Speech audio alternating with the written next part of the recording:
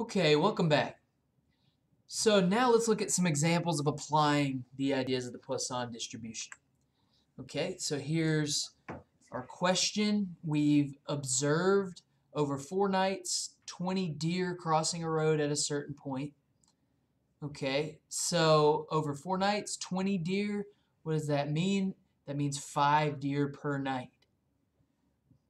All right, so the first type of question we might want to answer here, what's the probability 2 deer would cross on a given night? Now we expect 5, but it's possible that we only got 2 one night. Okay, so we expect 5, but plugging into our formula, the probability of seeing 2 is 8%. All right, it's low because we expected 5, but it's possible to get 2, maybe about 8% of the time. All right, so plugging into the formula, not bad. I would argue it's even a little bit easier than the binomial formula. But of course, we also want to know how to use technology here to check ourselves. So let's look over in Excel. All right, so we have built-in function, Poisson dist.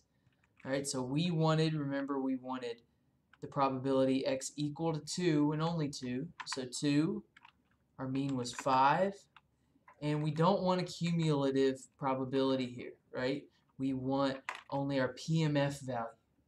Okay, so that should give us that 8% that we found a minute ago. Let's continue with this example, but ask a different problem. What's the probability that less than 3 deer would cross on a given night? All right, so we know our mean is still the same here. Our mean is 5. So again, less than 3 means 0, 1, 2. So in a situation like this, we'd find ourselves plugging into the PMF multiple times. Now in the last example, it didn't ask for a cumulative probability, right? This is a cumulative probability. Okay, so usually for cumulative probabilities, this is where we really want to rely on technology, right? I don't really want to have to plug into that formula multiple times. Okay, so let's look at things over in Excel. So I'm still going to use this Poisson dist function. All right, but remember we wanted fewer than 3. Fewer than 3 is the same as saying less than or equal to 2 when we're dealing with the discrete random variable. All right, so that's 2. Our mean is still 5, but this time we do want a cumulative probability.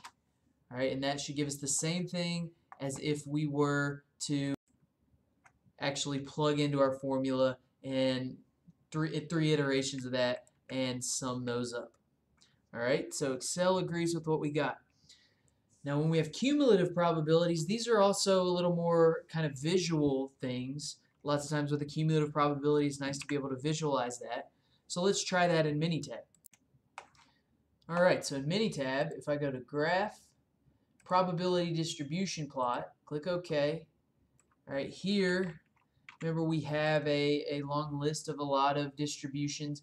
By default, it'll be on your normal distribution, your standard normal distribution. All right, but we here are using Poisson with the parameter or mean equal to 5. So it'll pop out our graph. That's what it looks like. Now if I want to shade a specific area, okay, we can double click on that, bring up our options here for shaded area. Remember we wanted less than 3, which is the same as less than or equal to 2. So less than is the left tail, put in 2, and now I can visualize this probability that I've been finding. Okay, so we've looked at a cumulative probability. We've looked at a just standalone PMF example. So now let's look at another example here. Okay, so over the last 20 years, we've found an average of 4 severe rainstorms per year in a certain town. All right, so say we want to find the probability of 5 next year. We expect 4. We want to find the probability of 5. Simply plug into that formula. That's a simple PMF plugin. All right, we could use Excel function there. All right, 1 or more. Now here's one interesting thing about the Poisson. So 1 or more, what does that mean?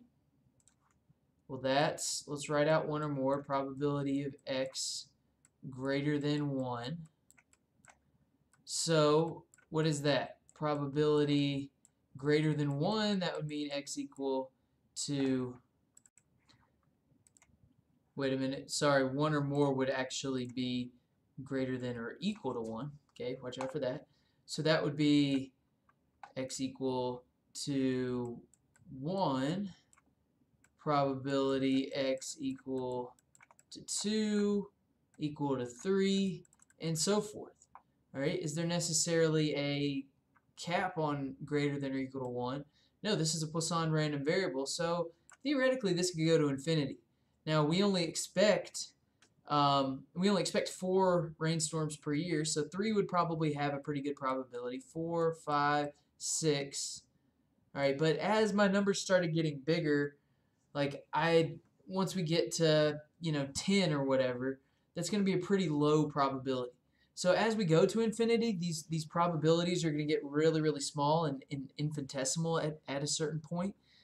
But they do exist. They are there. So that we do need to take into account those probabilities to infinity.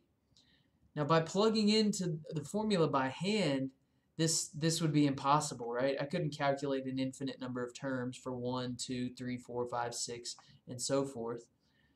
Okay, but what I can do, maybe you're thinking, well, let's flip it around and use the complement rule.